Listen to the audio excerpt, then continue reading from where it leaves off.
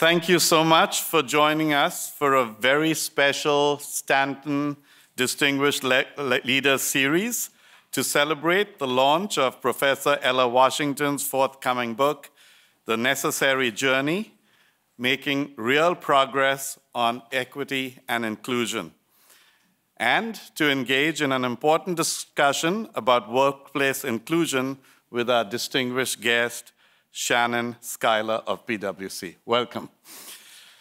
Established by Dan and Mary Stanton, the parents of two McDonough alumni, our Stanton series connects our McDonough students and community with renowned executives and experts who share stories about leadership in an ever-changing world.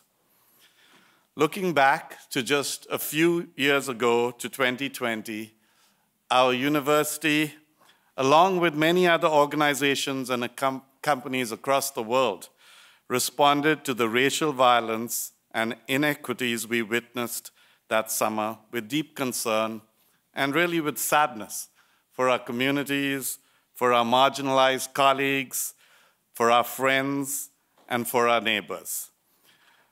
We put in the work to listen, learn, and engage in real conversations about race and inequality, and we then took action. We implemented the Standing Committee for DEI, we created task forces, we began reporting and tracking diversity measures, we created executive education programs to help organizations tackle this very important work, and then we launched our own programs and courses that impact racial, gender, and other inequalities within our community. At Georgetown McDonough, we recognize that it's our responsibility to draw on our Jesuit values, to care for our neighbors, and to build a community in diversity. This is the mission we live by, and we still have a long way to go in our efforts to realize this goal. Dr. Washington recently published an article in the Harvard Business Review about the 5 stages of DEI maturity. She has worked with CEOs and HR officers around the globe who also are establishing DEI strategies and initiatives in their organizations. But time and time again, she has seen a recurring pattern where organizations approach DEI as a short-term project instead of a long, challenging journey that it truly is. This is why we're here tonight. We're here as we make this journey ourselves, and we will listen to 2 leaders in this space who are helping companies navigate their DEI journeys stage by stage as they create long-term, sustainable efforts in equity and inclusion. We appreciate this opportunity to host Shannon Schuyler today, who is highlighted in Ella's book for the incredible work PwC has done and continues to do to create fulfilling employee experience and advance workplace inclusion. Georgetown has had a long history of partnerships with PwC, from our undergraduate Smart Start program to our Check Your Blind Spots tour, which we collaborated with you. And of course, many of our graduates are thrilled to work for your firm. The Smart Start program has been a wonderful partnership with PwC and provides a series of workshops, panels, and events to equip a diverse pool of first and second year undergraduate students with tools for academic, personal, and professional success. Shannon is the Chief Purpose and Inclusion Officer at PwC, where she activates the company's purpose to build trust in society, solve important problems, and create a fulfilling employee experience.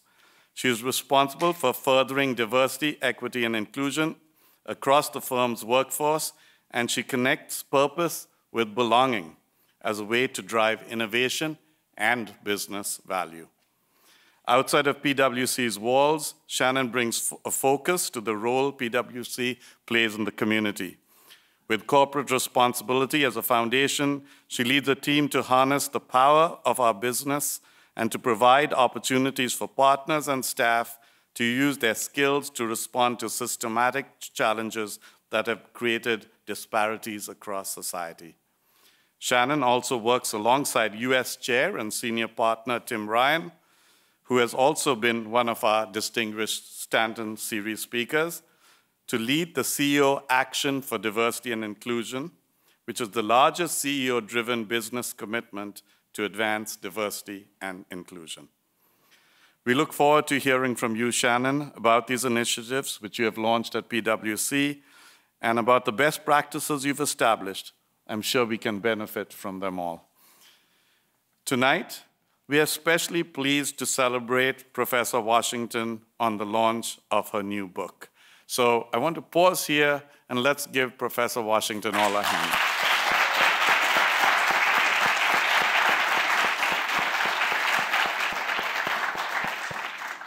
We are really proud of Ella.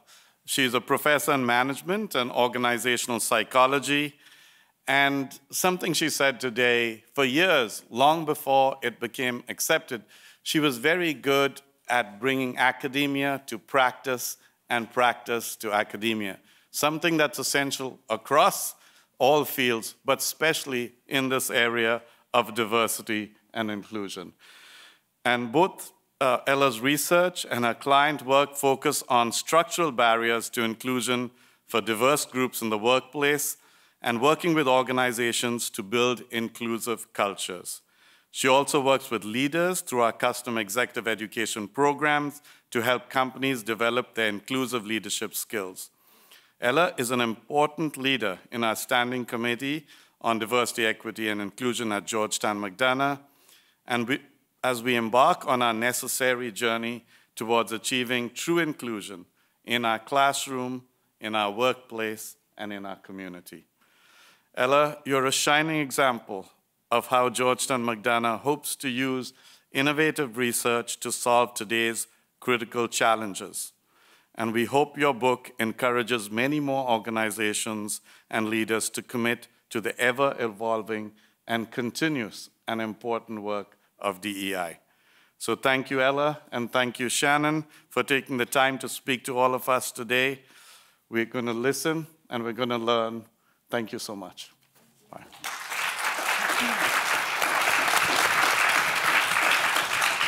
So when we started, I wasn't exactly sure what to call her. I was like, she's a professor, she's a doctor, she's an author. So this is incredibly exciting. I'm so humbled to have the opportunity to sit down with you and to have this conversation. Thank you for being here. It's amazing to have you here, especially in 2 years after we first met. So thank you for being here. And we know everyone read the PwC chapter. Okay, that's what. I see my students in the audience. I know. Well, let's start at the very beginning. There's so much to talk about, and I just wanted to know, how did you even get into this work? I mean, you have such an incredible body of work and the things that you've done and the doors that you've been able to go in talking to these leaders and these CEOs and all this. But where did it start? Where was the core of where this spark came from, and how did it develop into where you are now? So I see my family in the audience, and we're from Durham, North Carolina. And Durham is a really interesting place growing up there, especially in the time that I did. It's in the South, right? And so there's the history of the South and race, especially. And race was always a thing where I grew up, but not always in a negative way. Durham is known as the Black Wall Street. At one point in time, it was the place between Atlanta and Washington, D.C. that had the most Black professionals and Black-owned businesses shortly after the Reconstruction era. So that was a positive place of pride for me growing up. I also grew up in a space where there was redistricting of our schools in the public school system based on racial lines, and there were lots of protests, right?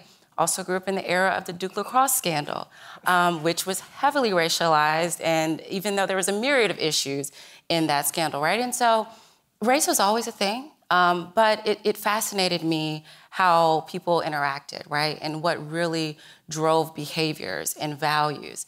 And being usually the only Black student in my high school AP classes, I wanted to do something totally different for college. So I went to Spelman College, which is, for anyone who doesn't know, historically Black college in Atlanta, Georgia. It's also an all-women's institution. And so at face value, you would think that a school like that is so homogeneous, everyone's the same. But it was so different. It was actually the opposite of that. What happened is when you get in an environment where you take out, race and gender conversations because people assume we're all the same. Right. You realize that we're not all the same at all. There's so much more diversity beyond just what the eye can see. And so that also fascinated me. And so I said, I got to go study this. So I then went to Northwestern for my PhD and studied diversity and leadership. And my career has followed. That's incredible. Now, it's so interesting because I want to know how you feel that this has continued to evolve. So certainly you have where you grew up, certainly you have the school and really looking at this and digging into it. And then we know that over the course of the last several years, all the things that have been happening just got more polarizing and got more visible. And I was always amazed that at the beginning of 2020, and so as we headed into the beginning of COVID, the number one thing that a lot of CEOs did was to furlough their DE&I programs. Yeah. Because they were like, oh no, we're in COVID, now we have to make sure we're managing our funds, so what can we get rid of? We can get rid of the DE&I group. And in doing that, just 2 months later, you had the murder of George Floyd, and those same CEOs that were like, wait, I have nobody now to have the conversations that we need to have. Yeah. So how did we, first of all, get to the point where you had CEOs saying, oh, we can save some money in doing this, let's get rid of this group? And then what did it mean 2 months later of the reality, of the necessity of the journey that they needed to be on?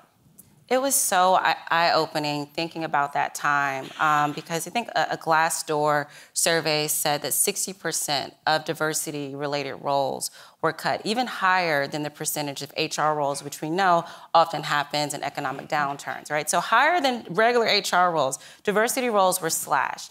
And then by the end of that same year, there was a tripling of chief diversity officer and other diversity leadership roles. And so to me, that is a clear signal that companies were not intentional about their diversity efforts prior to the racial reckoning of 2020 and all the other things that happened around that time. And it was an opportunity to say, are we serious about this or not?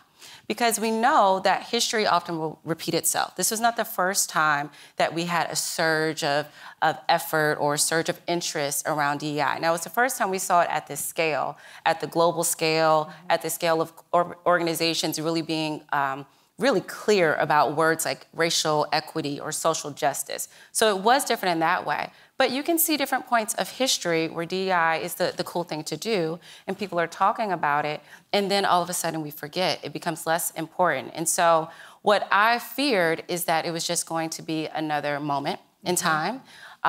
It also was quite shocking because a lot of people thought DEI started in 2020. I know, and brand new. It's like, wow, okay, there's been 40 years of research and so much more that happened even before we got to diversity management, which was what it was called during its inception in the late 80s and early 90s, right? And so I didn't want people to forget, like, one, yes, this is a journey, but we've been to some of these places before. And I felt there was a need to kind of demystify what DEI was all about. Because people kept saying, it's a journey, but when I would ask one or two follow-up questions, there would be silence. And so that's how, I came to understand that there was a need for this book at that critical time with all the data that we were seeing, with the trends that we were seeing. I didn't want us to lose the captive audience that we had, because I know 3 years later would come. Here we are, 2023, and there may be some shifting of sentiment, and hopefully not, but history has shown us shifting of commitment as well. Well, it's so interesting that you say that people were doing this, but they didn't necessarily really know that they were doing it or the type of journey that they were on. I think for a good 20 plus years, and I will put PwC in that bucket for many of those, we kind of just thought we would program our way out of it, right? Like, just send the people who are Black to this conference and we'll send them, well, it'll be great. They'll come back and everything will be. And we didn't realize that if you're going to get to actually systemic change, it's not about a program. It's about looking at the entire encompassing processes and how do you have to be surgical and really making sure that they're equitable. When you started to have those conversations with those leaders, were they there? Were they talking about, like, wait, what is the program that I can have that will suddenly go and fix my numbers and I'll be able to recruit and promote and everything equitably? Or did you see that people were starting to say, we actually have to set some standards and some goals and some, where were they when you were starting to do this? Well, they had no idea where they There were. you go. There you go. So, I often say that the impetus for this book was I kept having conversations over the summer of 2020 with chief human resource officers, with CEOs, and two questions would always happen. And usually at the end of the meeting, they would pull me aside and not ask in front of everyone. But they would ask me, where are we on the journey?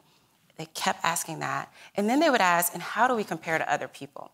And so they had no idea where they were on the journey. They knew they had been doing programs maybe for 20 plus years, like a PwC, or they knew they were probably behind the ball, but not quite sure exactly where to start.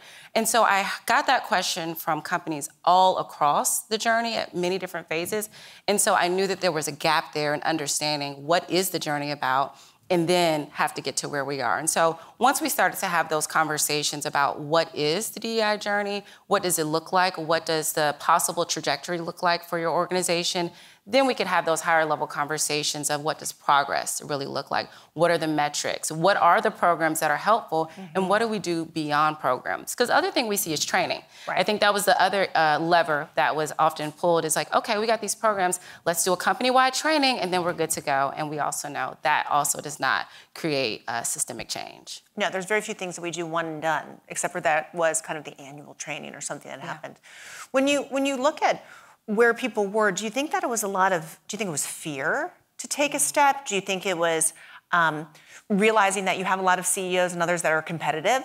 So a lot of, I want to know where somebody else is, and as long as I'm kind of where they are, maybe it's not too bad. Yeah. Do you think that some of them felt ashamed of not doing more? Like, how did you get into their psyche of how they were feeling, and how would that actually move to them wanting to pull the lever? I think there was such a mix of emotions. My students will tell you, I often talk about this simultaneous journey at the organizational level and the individual level.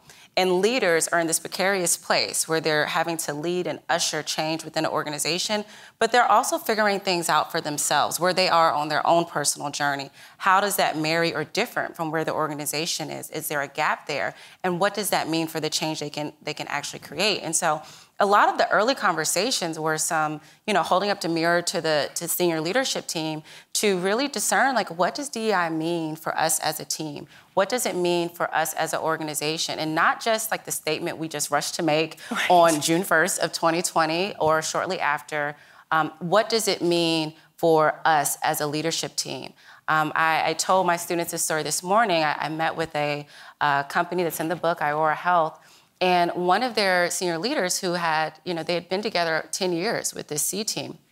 And he said, I always wondered the ethnicity of this person that I've worked with for 10 years, and I never felt comfortable enough to ask and just to understand a little bit more about them. And so if they are working in close connection for 10 years and can't even have this conversation about race, how can you then have a conversation across the whole organization around racial equity? That's just not plausible, right? And so there was this dual process of having leaders acknowledge where they were on their personal journeys, where they wanted their organization to be, and what those trade-offs were that they had to acknowledge. Example is often used that we can't all be Ben & Jerry's. Right. And that's okay. Ben & Jerry's is great, not perfect. As my students know, I say no company is perfect. But we can't all do that, and that's okay as well. We have to be clear about what our mission is as an organization, what our purpose is as an organization, and how DEI and those things around DEI fits into that. I think it's so important, and I think that there was a real epiphany of we can't continue to do the same things that we have been doing, but not sure about what to do next. And so as you had the conversations and they were asking you the questions, really, of what does this look like, what are the metrics, how did you help them to understand, one, they're not in it alone, and then also that it's not just about one individual group. I think it was really interesting. There was such a pivot because of the murder of George Floyd. People were saying, let's focus specifically on the Black community, which I know within PwC, we then had real challenges with our Asian community. Others saying, well, there's different types of things that are happening. So what about me phenomena? What about me phenomena? And how do you get ahead of that? Or what was some of the things that you heard were the concerns about it? And then what was some of the advice that you gave to make sure you were hearing everyone? You had to set the context and make sure that historically you have an appreciation of what you're saying is the difference. But how did you help to counsel people, or what did you hear in that conversation about there's so much? Like, how do you focus on an issue where every other day something else comes in? And then how do you not get overwhelmed? Completely. That's what I hear from a lot of leaders. It's like, okay, how do I read everything there is? How am I up on all the changes in language and terminology and do my day job, right? And so it's difficult. First of all, you have to acknowledge that it's difficult. It's not easy. There is no, though you can read this wonderful book, there is no perfect playbook. This is it. There's no perfect playbook that will help you to change overnight. So a few things I had to be really, really clear with leaders and have some tough conversations. One, it's not going to happen overnight. When we say it's a journey, we really mean that. And that doesn't mean a 1-year journey. It doesn't even mean maybe a 2 or 5-year journey. It could be a 25-plus-year journey like PwC, and you still have more to do. So shifting of the mindset to understand this is not an end goal. This will be forever part of who we are as an organization. If we really stand for these values, we will always have to be thinking about DEI in some way. Now, we hope the conversation will shift over time and we're not dealing with the same issues that we've dealt with, from the beginning, but this will always be part of our fabric. The second thing that I had to have some tough conversations with leaders about is that you're not perfect. And everyone knows you're not perfect. So it's better to embrace that and be transparent. And that's really, really difficult. You talked about access to companies for this book. And the 9 companies that are represented are fantastic. And they've all been completely honest and transparent about what's going well and also what's not going well. What's not in there is all the companies that said no. All the companies that, I approached because I thought they had a great story to tell. And they, no matter how long they've been on the journey or what great things they were being applauded for in the world, they said, oh, we're not ready, or we can't share our story, or we're concerned about how that might look. And transparency was not a thing. Companies started doing transparency reports, like PwC companies started doing DEI reports. And not that they just started in 2020, but it became more acceptable to be honest in those types of reports. And before 2008, you almost had no companies in the private sector doing DEI type of reports. And so we've seen an uptick in that, and we saw a huge surge, of course, in 2020. But it's this notion that we have to be perfect, and no one knows that we're not perfect. We can look at your executive team and know you're not perfect, right? And so it's not a secret. And so getting companies to embrace that, leaders to embrace that, and say, well, what if they know we're not perfect? They already know. So why don't we go on this journey together and try to make some real change instead of pretending we're perfect? How much do you think, considering where we are now, and certainly it started years ago, but especially over the last couple of years, that there are no more sidelines? Like a CEO for years could be like, we're just not going to talk about that. And then they're going to yell squirrel and they look over there. There's not that now. Like if you don't tell your story, someone else is going to tell your story and you might not like how it's told. And you have employees every day who are coming in who that whole notion of don't talk about religion and politics in your workplace are doing it every day. And have an expectation that somebody is listening to them. Because if you truly want me to belong there, belonging means actually looking at what's on my phone and having the conversation. How much of that do you think they felt, even though it had been starting to happen, it was there and they couldn't look away? Immensely. I remember one CEO specifically said, I've been doing this role for 25 years and I never thought I would have to have a conversation around race, for example, or some of these other social justice issues. That just was not in my job description. He straight up told me, the job description has changed. And I think it was an important moment when leaders started to realize the job description has changed. No matter how long you've been in the role, whether you're a seasoned leader or a new leader, that in the future, you will have to be equipped to at least create space for this dialogue. I think the other thing that happened was the perfect storm of COVID-19 and what it created in terms of what we expected from our workplace. We talked earlier about the fact that pre-COVID-19, a lot of people thought that we checked our identities at the door or we checked whatever was happening in the world at the door. That actually wasn't true. We still were looking at our smartphones. You may have been contacting your family or friends during the workday saying this or that was happening. But during the pandemic, we could not run from the fact there is not that clear separation between work and home anymore. It's all blended in, right? And if that's the case, then we have to acknowledge that these things that happen outside of work in the world also are blended in. Our workplaces are a microcosm of what happens in the larger world. And so even though we can do our best to create the best workplaces where there's belonging and inclusion, there are people within our workplaces that also have some of those views that maybe we don't agree with, right? And so we have to figure out how to have the conversation, how to navigate it, because there isn't that clear separation anymore. And I know that's one thing that you and I have talked about a lot. You know, how has PwC navigated that shift in we don't talk about certain things, or now we have to talk about it, and maybe even our clients are bringing it up? Well, I think it's so incredibly important. We've realized you can't not talk about it, because if you don't want to answer the email or if you don't want to make a comment, again, someone's going to say then you don't care. And so you have to, and one of the things that you've done in the book is to say what's really important to us and what are we going to comment on all the time. You know, we've said we are going to comment on racial inequality all the time because it's something that is foundational to what we believe we can change and what will make us better, as well as our people are asking, our clients are asking, other constituents. But we think it's really important to know that and to be able to take a stand to do it. And then we've had to come clean to say that there are other things and other social issues that are incredibly important that, but frankly, aren't ones that we're going to solve in our business and within our four walls. And to actually be very clear with our people, and they don't all like it, but to say we're not going to do that.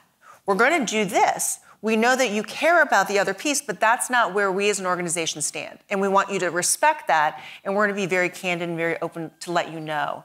And I think it was getting past the fear and really realizing, and we had to have always known, whenever you send out any message, you're going to get 50% of the people who aren't going to like it and 50% are going to like it. Now, you can decide if you want to read the likes or dislikes first, but it's going to happen. And so we toil over like what word to use because you truly are trying to get it. And I think what we've realized is our people respect us as long as we talk about it, have the conversation. And then that allows people to know that we care and we're empathetic. We just are going to take this stand versus something else. And I think it took us a long time to feel open in order to be able to do that and to be able to lay that out. I think it's about creating that culture where our values are clear. And they don't change based on what happens in the news cycle, right? So we apply those values to what is happening. We apply those values to different challenges in the DEI space. And, you know, to tackle the what about me phenomenon, first you have to help the organization understand that all of this work is helping each other, right? Just because we're celebrating Pride Month here, or Black History Month there, or Women's History Month there, doesn't mean other groups are excluded. We want you to join those conversations. And by the way, we know there's intersectionality. I think that's one thing that PwC has been in the forefront of acknowledging. Like, we are far behind in research in terms of things like intersectionality. But in practice, people every day are like, I'm not just Black, I'm not just a woman, I'm not just from the South, I'm all of those things, right? And I want you to see all of me, not just me in segments. Even if you're running your, demographics, I'm not just this demographic, I'm all of these things. And so part of solving the what about me challenge is getting people to see that it's not a zero-sum game. If we are celebrating pride, we are celebrating inclusion. We are celebrating culture. We are celebrating change and history that has been made. And that also is honoring other groups and what they have gone through. And so and the other thing I would say is contribute to the conversation, right? If the conversation that you would like to have is not being at the forefront, that's where those grassroots efforts comes in as well. An organization cannot run a sustainable business and celebrate every single holiday there is on the calendar. Like, now there's like so many holidays and you want to honor and acknowledge them, but it's hard, right? You have to choose. And so I welcome people to join in, create a space to have that conversation. It's okay. It should be welcomed. It doesn't have to be this or that. Now, how do you do that? One of the things that we were talking about before was, are we now to a good tipping point or a bad tipping point? Are we at the tipping point where now people are saying, oh, we've talked about this for a long time, now we don't talk about it anymore? Like, or are we going to keep pushing forward? And I think one of the things that it's hard. And so when I look at PwC and I look at our reports and what we're focused on, we are focused on a place where everyone has the opportunity to belong and be successful. And we have the wraparound conversations, services, benefits, opportunities to make that happen. And we track it and we look at it to see where it's happening and where it's not. But to be clear, we need to do the most for our Black population and our Hispanic Latinx population. That is just the truth, and that is what we need to do. So sometimes it's easy to be like, okay, well, that's really hard. So what about over here? And let's look at this. Are we getting to a point where you think that we're looking away from some of the things that we were so focused on for the past 2 years? Or do you think that we're continuing to lean in? I think it depends on if you were really focused on it or you were just doing it because it was on trend. I think the companies that were really focused when they made those promises and pledges in 2020 and before, they are still working because they understand it is a long journey. It is not going to happen overnight. It's not going to happen in 2.5 years, right? But companies that put up their black square or created, these initiatives, spent a lot of money, but didn't have any real intention behind it, especially didn't have intention on unearthing the inequalities that may exist, especially within their own walls. Yeah, they're at a tipping point. They're now turning their attention to other things. Again, we've seen this before in history. And so I think the difference maker are that employees are now in a position of power, whether they realize it or not. We know from the Great Resignation and all the shifts in workplace dynamics that employees are truly voting with their feet, right? They are moving from organizations that do not value them, that do not serve them, that are not connected to how they want to show up in the world, right? And so they're calling the bluff on organizations that, made these pledges but did not follow through or have not followed through in a meaningful way. And so I think that's a tipping point. I think as long as employee voice continues to be loud and strong, organizations won't be able to turn a blind eye. So the power really is with the people in this case. Well, and I also think that it's with the storytelling. One of the things that your book is, it's authentic storytelling, right? It's organizations that are going through these professional journeys and personal journeys, behavioral journeys, all of these things together. When you think about that, what are some of the stories and what did you learn the most as you were going through this and hearing the various different perspectives? Oh, learned so much. Learned how you can be so successful in one place in an organization and really be proud of yourself and then struggle so hard in another place, whether you're a small company or a large company. And that's often demotivating for leaders. I think the other thing I learned is that, leaders really struggle with that sense of demotivation. Most leaders are in their positions because they're probably really good at their job. They're probably those ones that got mostly A's, did well. They want that pat on the back. And when it comes to DEI, as you know, being in the human capital space, it's not a straight line. You can work really, really hard and it can still be perceived negatively, to your point about those 50% of people reading emails, right? And so that demotivating factor is what often keeps people from continuing on the journey because they're like, well, if I do it, I'm gonna make this person mad. If I do that, I'm gonna make that group mad. So why should I even continue to engage? Let me do my day job, right? Let me not focus on this as much. And so I think the power of storytelling is that it humanizes this thing that is called DEI. A lot of people think of DEI as this mythical thing somewhere off in the HR corner that doesn't really apply to them in their daily functions. And so part of what I wanted to do with this storytelling perspective is to demystify what DEI is all about, bring humanity back into the conversation, even from an organizational perspective, which is something that I felt wasn't out there at the time in other books. Well, one of the things that I think is so important for anyone who's has the fortune to read it is to realize that you can make an impact wherever you are. Right? Some people think that you make an impact if you sit in the DE&I space or if you're in the human capital space or if you're a CEO and has to have some leadership on it. This is something that you're going to make decisions whether you're in marketing, whether you're in finance, whether you're in private equity. Looking at the innovation and what can be driven comes from a diverse and sustainable pool, whether that's a talent pool or whether that's going to be your customers or your clients. Do you see people realizing that this isn't just the work of, like these 10 people who sit over here, but really starting to embrace that all of us have to change our behaviors. In order to be a leader, we have to be willing to change. And part of it is being able to both be reflective and hold up the mirror, like you said before, but then change your actions. Yeah. I wish I could say I saw more of that, to be honest. I think that organizations are still struggling to move DEI out of the bubble over here and integrate it throughout their whole organization. And it's one reason that I'm hoping the framework I present in my book of like what the DEI journey is and how do we move from compliant to tactical to integrated to sustainable. What does that look like? And part of what that looks like is making sure that everyone at every level should be able to talk about the mission and values and how DEI is connected. We should be able to talk about the business case, how DEI helps our business at the team level and the enterprise level. And until that takes place, I think DEI will still be in that side pocket of the organization. Now, some are doing more than others. I think a pivotal component is manager involvement.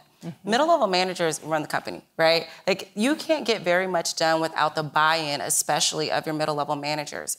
However, we also know that middle-level managers are overworked. They have the most on their plate. Often they are player coaches as well, right? So they're doing the job, but also trying to lead a team.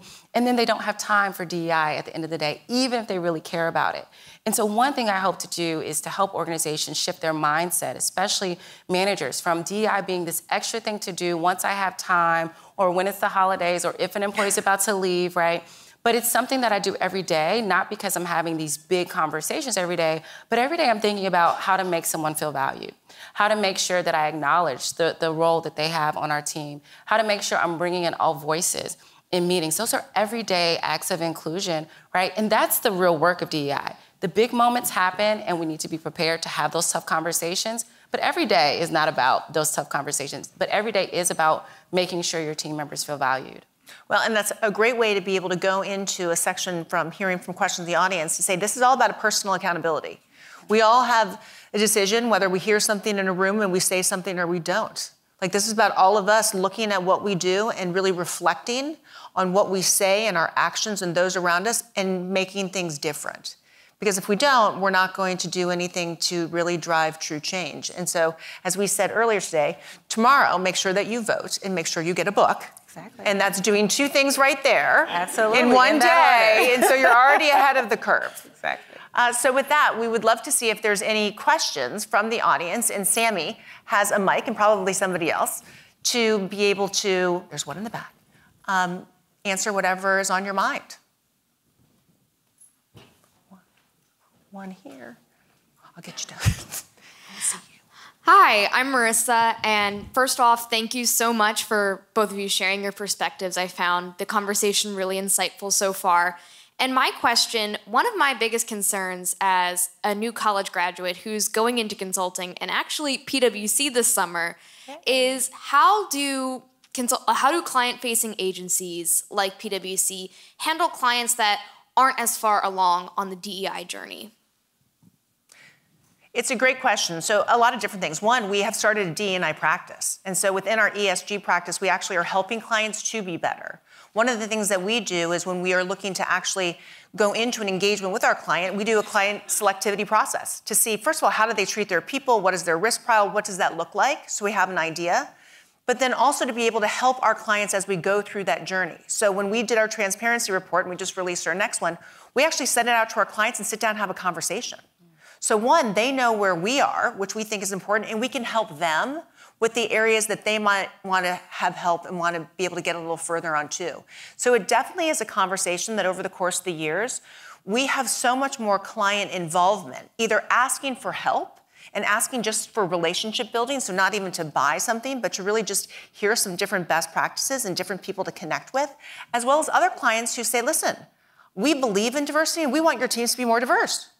So what are you going to do to even escalate and to elevate your efforts even more? And so our clients we work with side by side, and I think that that's incredibly important. And that's where going to what Dr. Ellis said, this is about everyone. This is about an associate who goes into consulting, sitting down with their client when our transparency report comes out and talking about it. And so everyone along the journey needs to be a part of it. It's not just for the D&I team to do or the partner to do. It's for everyone to own and to be able to talk about. Now, I'll ask the hard question I know my MBA students are thinking. Well, what happens when you have that client that's not interested in that conversation? Or better yet, that client that doesn't believe in those same values and it's, hired you for a merger and acquisition, did not hire you to tell them about, DE&I? It's different if they don't have the same values versus they're not living them. So we work with clients who don't necessarily have the same path on the journey, but no clients who are disrespectful of the journey that we are on. And so we have exited clients who have treated us poorly, who have done things that we do not think are appropriate in this space, like we would in any other way that we would manage their risk and their brand related to ours and our portfolio. So we do not tolerate that. The one thing we do, which I know some people don't necessarily like, you have companies who've just started this journey. We have 2,200 companies that are a part of CEO Action for Diversity and Inclusion. 40% of them are new over the course of the last 2 years. The majority being small and medium-sized company who almost don't even have their first CDO yet. Those companies are stepping in. They're stepping in a lot to the race discussion. They're not stepping in yet to the religion LGBTQ+ That doesn't mean we're not going to work with them. They're not there yet. It took us 20 years to get there. Now, our goal is to help them. If they do anything that we think is not appropriate, we won't work with them. But to make sure that we're taking people on this journey, knowing that it is a long one, and making sure that people have the same respect and the same value to know that this is something we believe in, and it's something that we expect all of our people to believe in. Hello, Dr. Washington. Frederick Moss here. I'm out of the EML class of 2011. Anyway, those 5 stages of maturity, could you name them for me? Sure. You're testing me, huh? No, absolutely. My pleasure. So the first stage is awareness. It's where an organization is asking the question, what is DEI and what does it mean for us specifically? The second stage is compliant. So are we following the rules and regulations of the EEOC and other federal and state guidelines? And oftentimes, unfortunately, it's, are we doing the bare minimum? What do we have to do to not be on a headline, right? And unfortunately, a lot of companies got stuck there. I've been asking companies about where they are on the journey since about 2015. And every time I show them my framework, I walk them through it, they often would say, oh, I think we're really at awareness or compliant. Like, we really are stuck there, even if they had good intention. But moving beyond compliant is stage 3, tactical. And this is where you see many organizations focused on what programs do we have. And so that means that they're thinking about what does DEI mean and how does it connect to our goals as a business? That doesn't mean there is a strategic approach. So maybe we have some really great ERG programs because we want employees to feel like they belong. Or maybe we have some really great recruitment efforts because we're trying to recruit a certain demographic. But what happens when those efforts don't talk to each other? Or what happens when your experience in one part of PwC is totally different when you go to a different office, right? That sense of belonging and inclusion is totally wiped out. We've all experienced that. And so companies at the tactical stage can be doing really great things, but usually in pockets, right? There's not an integrated strategy, which moves them to stage 4, integration. Right? And when companies have a strategy that's integrated, one, they have a strategy to begin with. It's not just a mix of programs, right? They've thought about what is the strategic approach we want to have to DEI? And secondly, how do we make sure that DEI is a part of everything that we do across all of our spheres of influence? So not just internally for our team members, we're thinking externally to our customers, our shareholders, our industry partners, right? Our suppliers. Thinking around our whole sphere of influence is critically important at the integrated stage.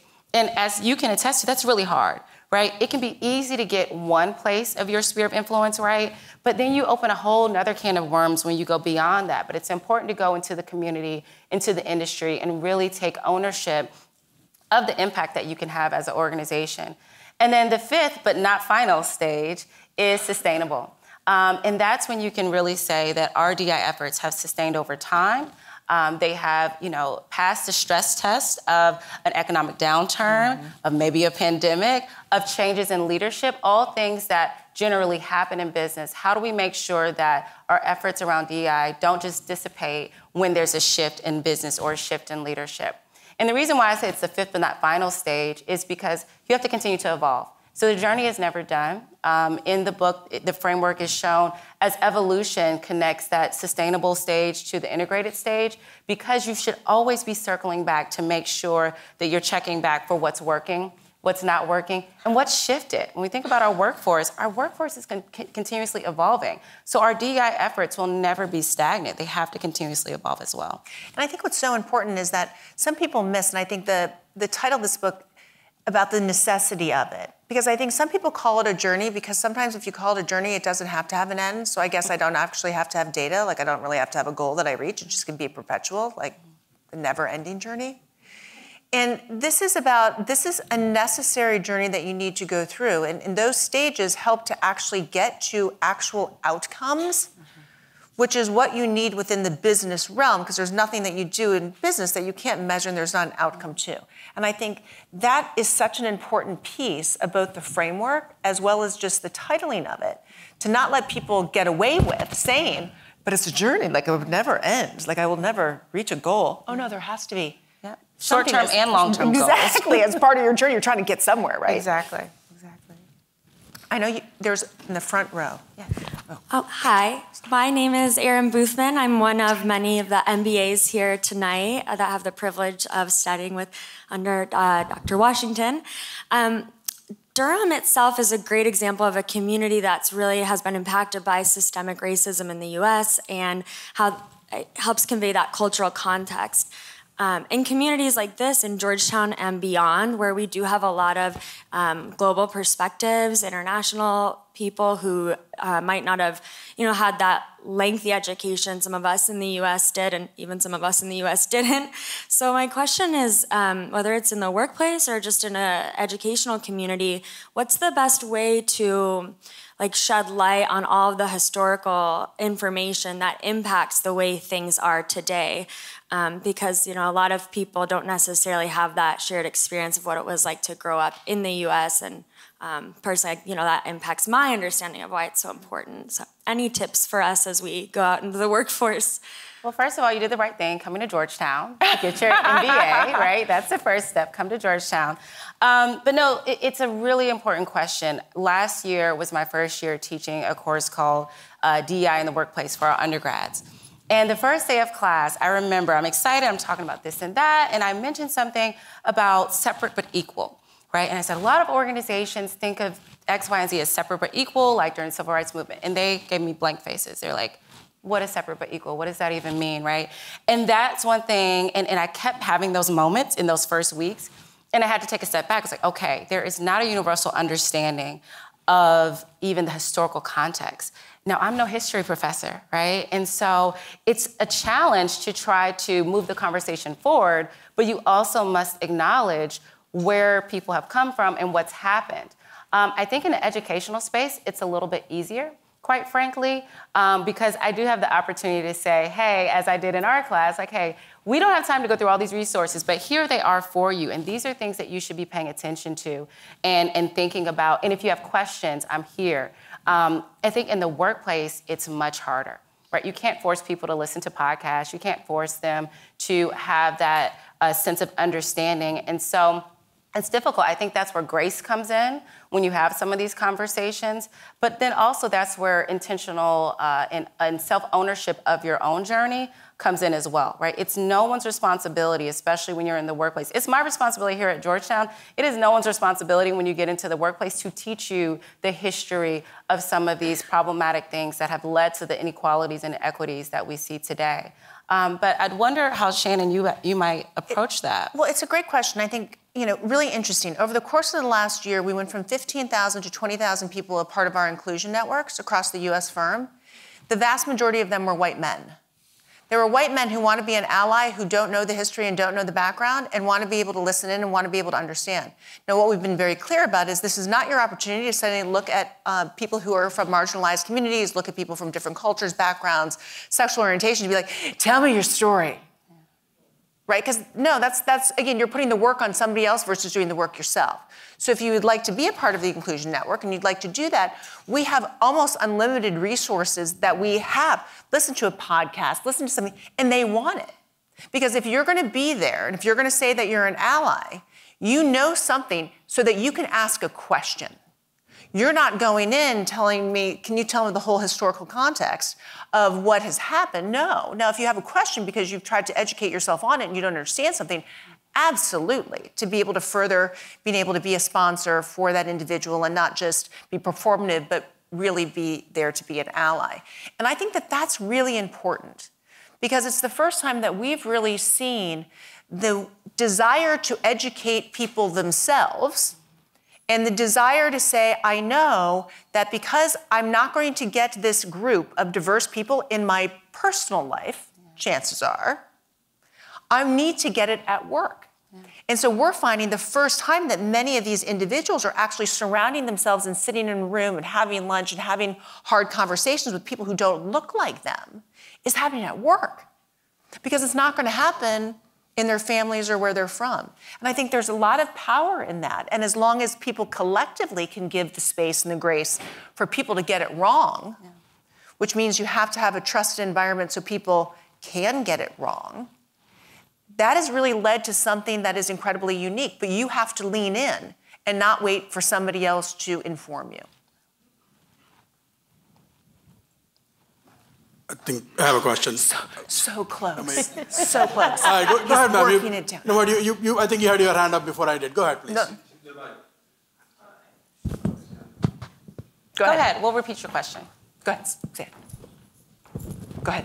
This is all you. Oh, okay. Well, first, thank you, Shannon and Dr. Washington, for your conversation today. I'm responsible for implementing the strategy for inclusion, diversity, equity, and accessibility at my company. What I'm finding is that we have the events, we have, the conversations, the tough conversations, but when it comes to actually, when you get out of the room, when you're done with the event, then actually implementing what you learned is what we're finding is we're having a hard conversation with. So how do we have this continue on without it being a selective part, just within one event that they have, that the people who are actually making the decisions are making the right decisions when the spotlight is not on them? It's a great question. So there's a few things that come to mind there. First, you have to be intentional with your training or your event. For example, many companies will bring me in for training and they're like, oh, we want to train on unconscious bias, right? And we really want managers to have their performance evaluations be less biased. Well, training on unconscious bias does not mean that automatically your performance reviews will be less biased, right? So we need to be clear, are we training around awareness on a topic? Are we trying to create behavioral change on the topic? And by the way, usually that's not all in one training, right? There has to be multiple iterations of the conversation. And so when I do trainings or any types of event, I want to be really clear. It's fine if we're here for awareness and community building, great, but that does not automatically lead to behavioral change. And so in your efforts, you want to be clear, what is the purpose? Like we talk about, over and over again, what's the purpose of this event and thing? What are the outcomes that we are hoping for and how will we measure them? Right? And so if we have a great event that is helping managers to know what it's like to be more inclusive, then what's the accountability that we'll have to follow that up? So in addition to being really intentional about what you're doing, you have to have some sense of accountability. You can't give all these great tools and tactics and tips and expect people to remember them, right? There's so much that we have on our cognitive load. And so there has to be systems of accountability built into the structure. So whether it's their performance reviews or checking in with their immediate managers or other metrics and measures in place to make sure they're bringing what they learned at that event and they're implementing it. And it's not just this thing, or they happen to remember that lovely thing that presenter said. It's a great question. I think two things, and accountability is so key. And so we look at it, inclusive leadership is a part of our actual performance framework. So you actually have to demonstrate at all levels, what is it like to be an inclusive leader? What does it look like? What did you have to do to show that? And if you don't progress on that, you don't progress. Like that's one of the 5 levels. It's right along technical competency and the other kind of acumen that we expect within the organization. So it has to be there. So it's not just episodic, but you realize it's a part of the things that we think you need to demonstrate every day in order to progress. And I think that accountability is incredibly important to be able to have in the fabric of things. You also have to give people the room to practice. One of the things that I realized that we hadn't done so much of in training, like you would train, right?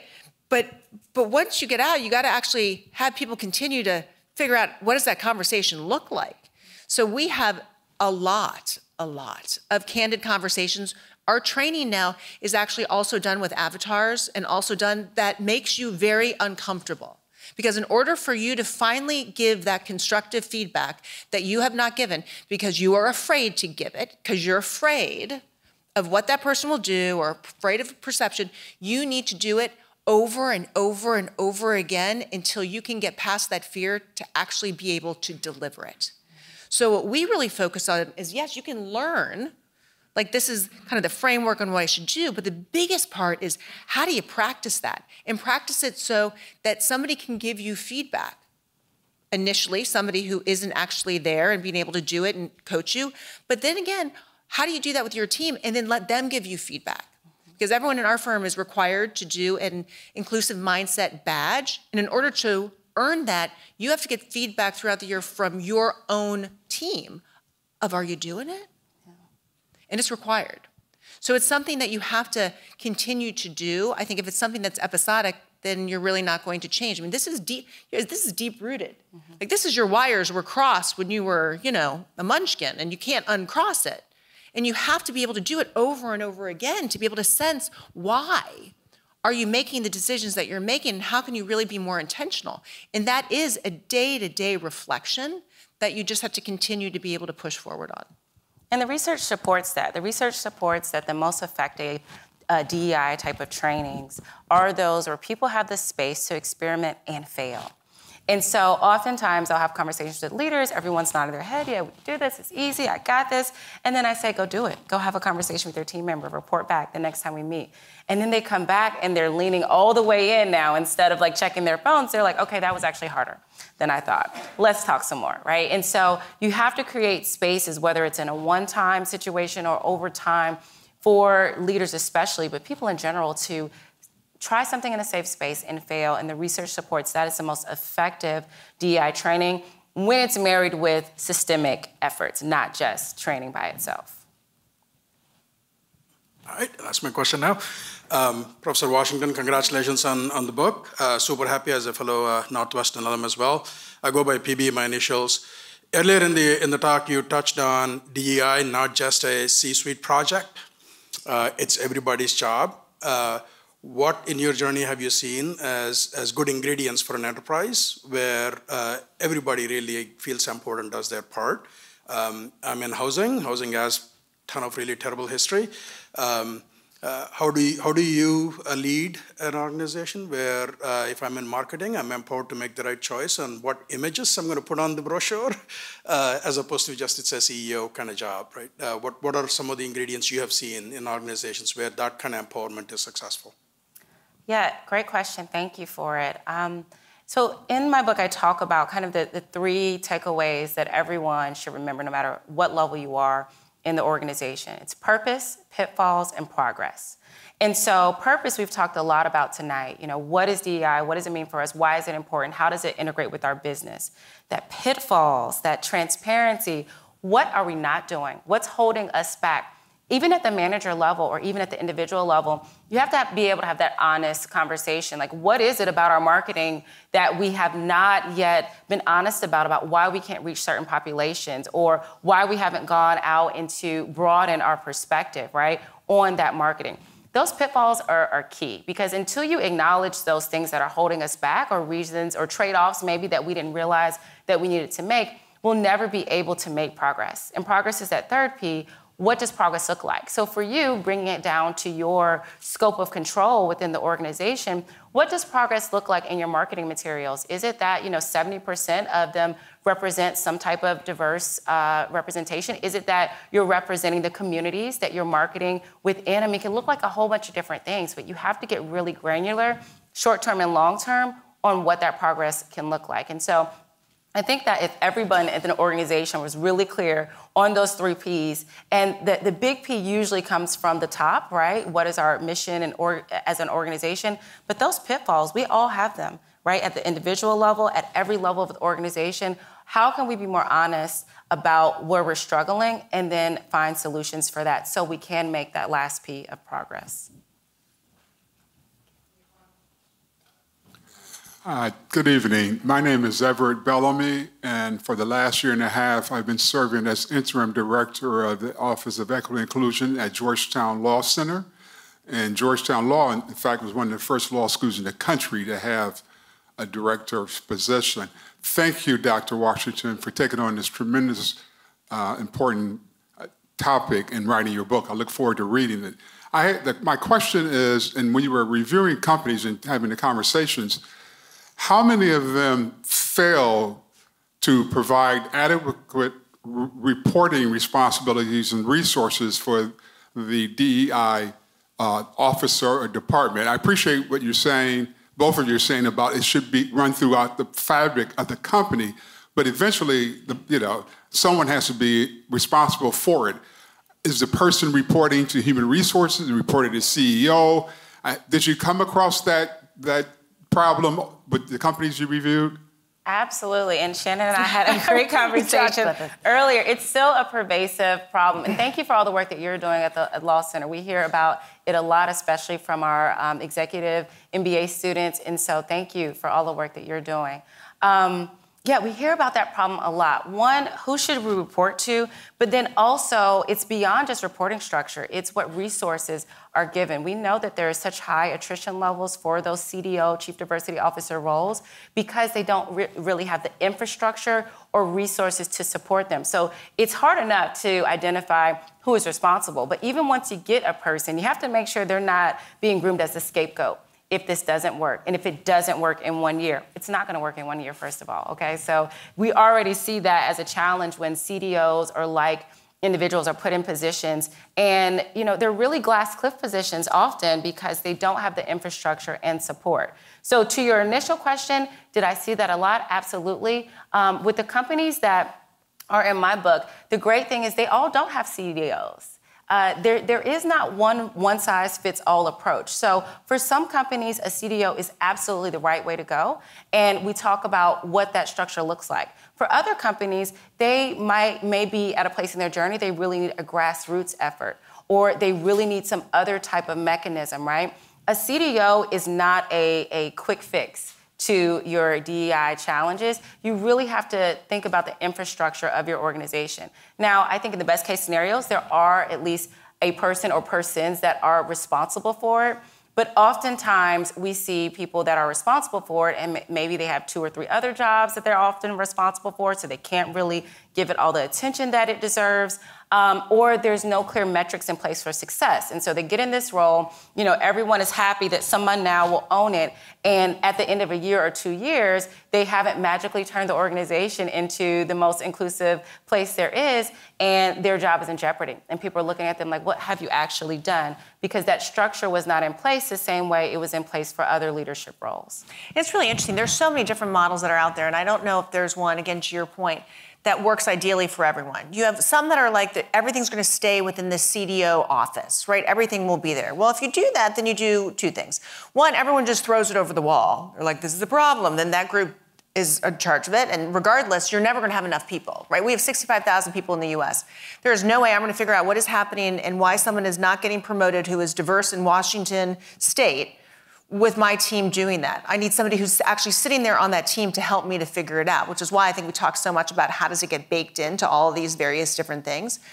But to some people, that's limiting when you have this department that's there. Some organizations have gone to, you have 1 or 2 people at that higher level, and then you embed people throughout the other parts of the organization. So you have somebody on the recruiting team who actually focuses on diversity. You have somebody who sits in procurement focused on diversity.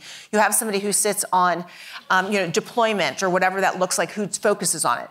Because that's then how you can get to actually the system that is controlling each one of those areas to be able to basically infiltrate it, to make it there versus having people think it's going to come back to this smaller group that's in the center. So I think it all is based upon how that CEO and how leadership is actually saying we want the voice to actually truly drive it.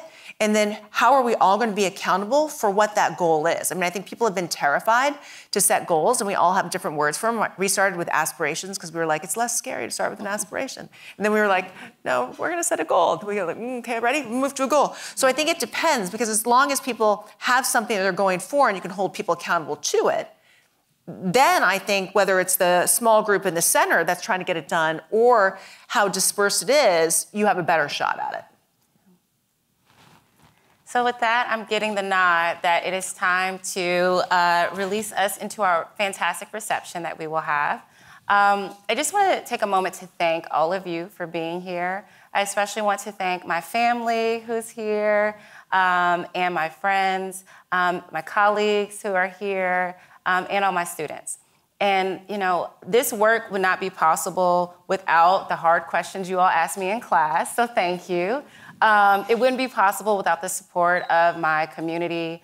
And so I just want to thank you all for being here. And I look forward to your continued questions and thoughts and pushing me further and pushing this work further, because it really is vital to the success of not only our businesses, but our world moving forward. And so with that, I will ask you all to please join us in the front area where we are having a reception. And thank you again for coming. And buy a book tomorrow. Vote, buy a book. Vote, buy a book.